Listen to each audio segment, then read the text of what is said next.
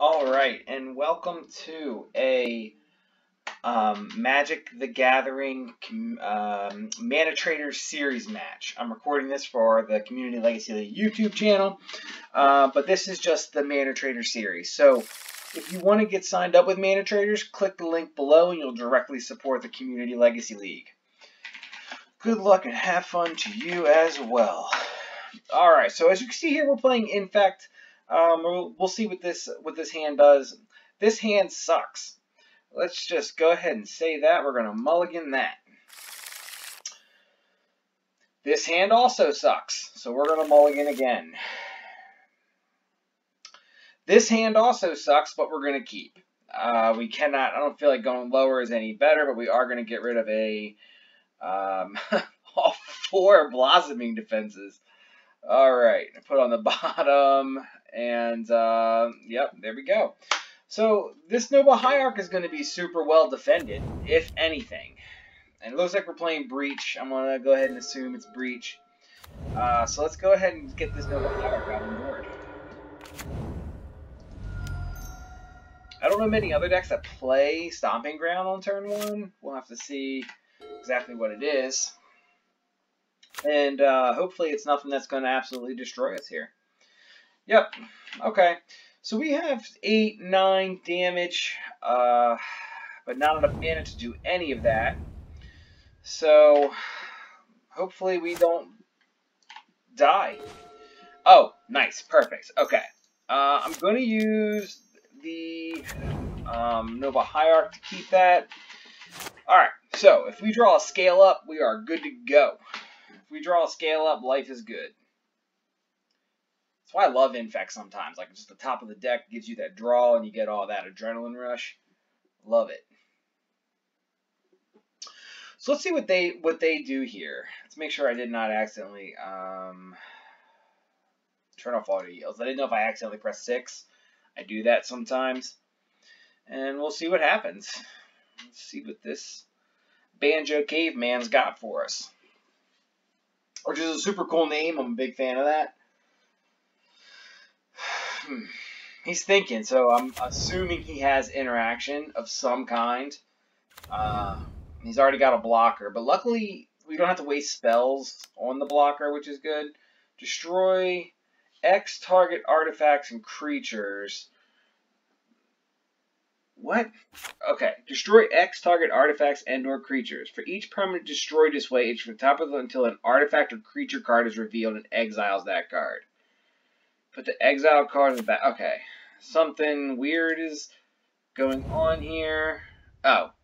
Well. Okay. That explains that. Okay. Let's concede that game. Okay. Alright. No idea what the hell just happened there. I do not understand, but it looks like he requires that card, so I think Grafdigger's Cage is a super smart choice. I have no idea what the hell his deck is up to, so it was red and green, so I don't think Mystical Dispute's going to do us much. No, not good at all. I think it's just Grafdigger's Cage, right? And we should try to combo as fast as possible. So let's keep in. I want to keep Vines of Vastwood to possibly, like, if he was going to do that, destroy X target creatures, and then we Vines it, and it's kind of like a pseudo counterspell. I'm going to get rid of the Become Immense because I just don't know if we'll have time to keep that up. I really like Scale Up here. And let's also get rid of a Might. No, Ground. Groundswell is a conditional one, and it may not work. You know what? Let's bring Spellskite in too, because Spellskite allows us to change that target over if he only has the one target. So let's get rid of another. Let's cut the Groundswells. I don't know if they're as good here as we would want them to be. Hopefully this isn't like a super quick match where I get comboed twice in a row, because I'm posting this to YouTube no matter what happens. So yeah, ManaTraders.com if you want to sign up and support the Community Legacy League. Feel free. I'm going to take a swig of my tea here. Hold on just 1 second.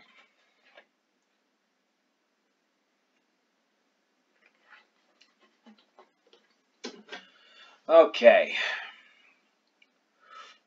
I wonder how much interaction they actually would have for us. It can't be that much. It just can't be. Hopefully it's nothing. I would love to play first in this matchup. Okay, this hand's great. We have interaction for his potential shenanigans that he's going to do. Plus, we are late on land, so I am going to lead on the Noble Hierarch. I'm a big fan of Infect of when you lead with Noble Hierarch, even when unless you have a turn 2 kill and you're playing a deck that you know can't beat you. If you don't get that extra mana out ahead of time, especially when we only have 1 land like we do, leads to disasters when it comes to stack spells. So let's see what Mr. Banjo Caveman. He's mulliganing the 6, which is good for us, considering we mulled the 5 last game.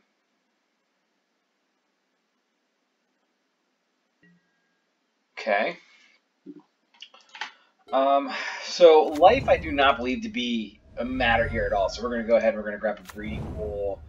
I would love to pay 2 life, and let's get that Noble Hierarch out. And then next turn, let's get the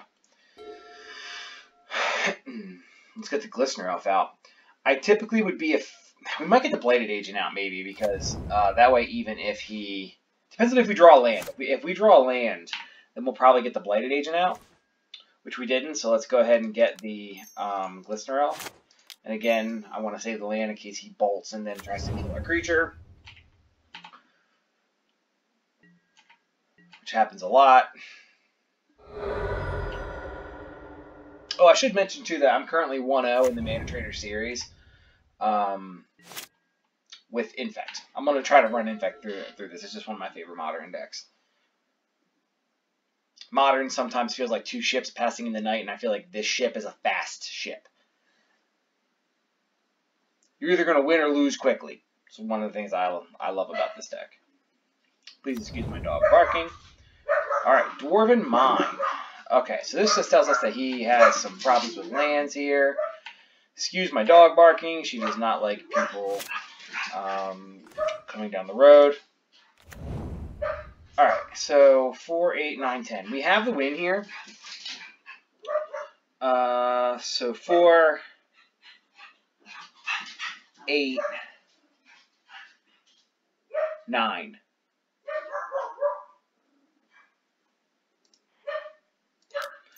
Let's start off with this. Let's start off and see what he does. Let's see if he tries to pull, which he doesn't. So 6 and then 10. So yeah, we have the win here.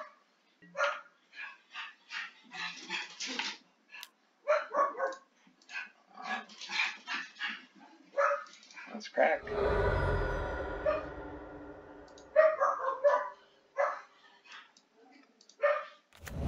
My dog really does not like what's going on out there right now. Just so, I almost forgot about the Noble Hierarch trick. I kept thinking that we were at 9 Infect, but you know, I must shut this door so my dog doesn't disrupt this YouTube video too much, as she tends to do from time to time. Okay, so we're gonna go to game 3 here. I like a game 3, and I like our odds overall. I don't know where we're going to be at. Who knows? His shenanigans that this dude's up to. Seems like some pretty intense shenanigans, if I'm being honest. Watch him play shenanigans, too. I guess our ink moth or something. I hope we have another fast hand. I hope we have a Vines hand or a Spell Pierce hand is what I'm really hoping for. Alright, so this hand is super tempting.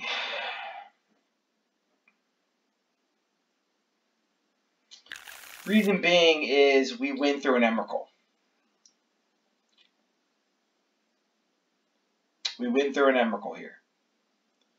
We lose to anything that's interaction, though. Like if he did bring in bolts or whatever, this hand sucks there. But this hand wins through an Emrakul because we got 6. And then 7, 8, and then, you know, two hits, and plus this is a thing. So since we're on the draw, I'm gonna keep this hand. This hand's super risky because we're also depending on the hierarch for the mana, but it also has a spell pierce. So let's see what happens. If he bolts here, we're in a lot of trouble. Okay.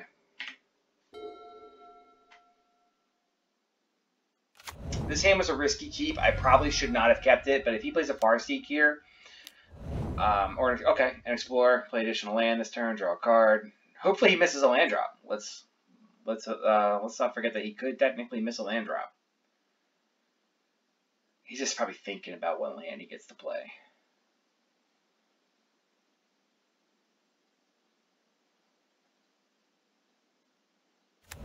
No, he's got a wood if it does. Okay.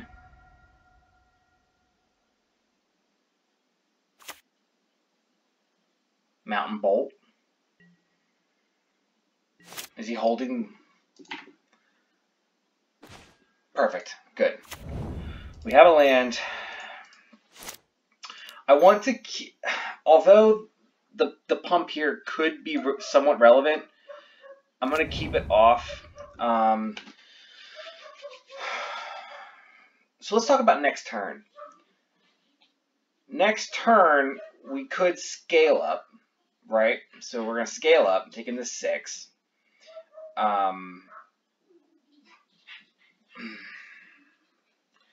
6, 7, 8, 9, 10. We win next turn.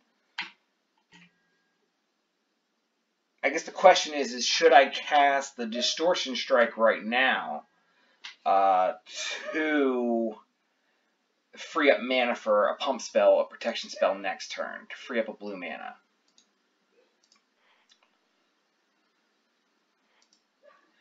That's the decision we have to make here. Do I cast this Distortion Strike right now?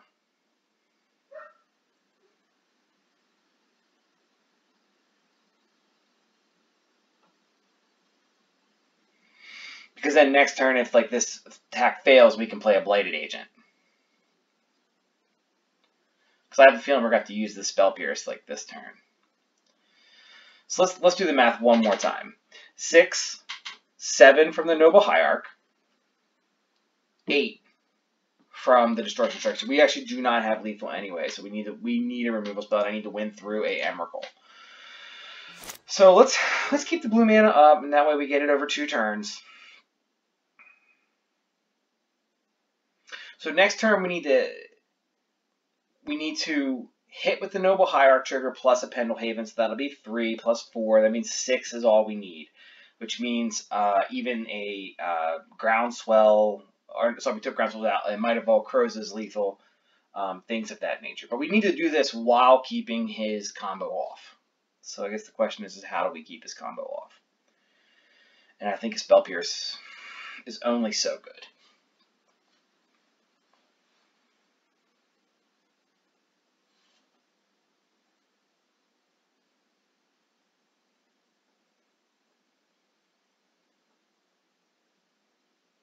I definitely don't like him having 3 mana to potentially kill. Okay, he's got the Dwarven Mine.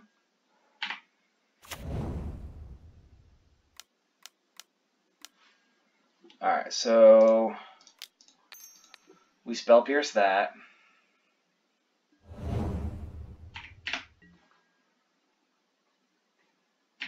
And we 6 away. Okay, Wooded Foothills here.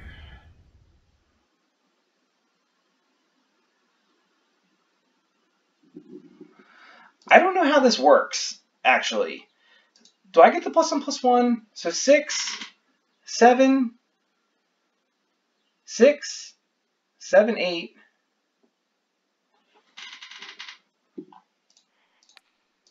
Let's do this first. Then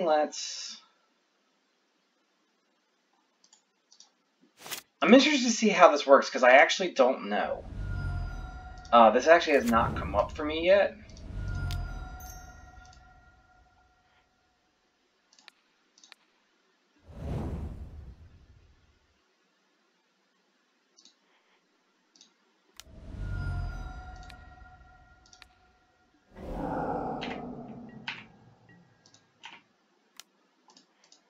Alright, it's a 9. Okay, so it does not work.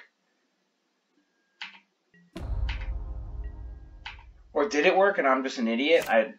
It's hard to tell sometimes with me because I am pretty stupid sometimes.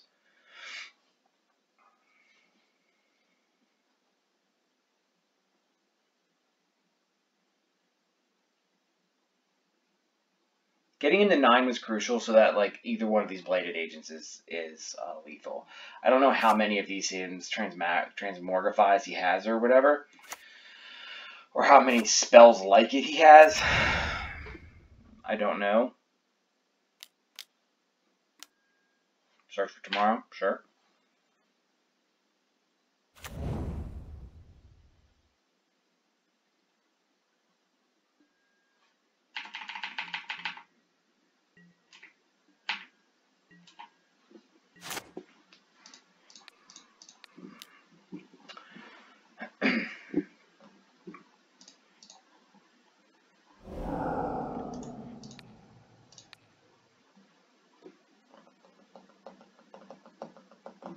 All right, he says GG's. Oh, cool. And we won the match. So we're 2-0 in the ManaTraders Series. So great. Good stuff. Thank you very much.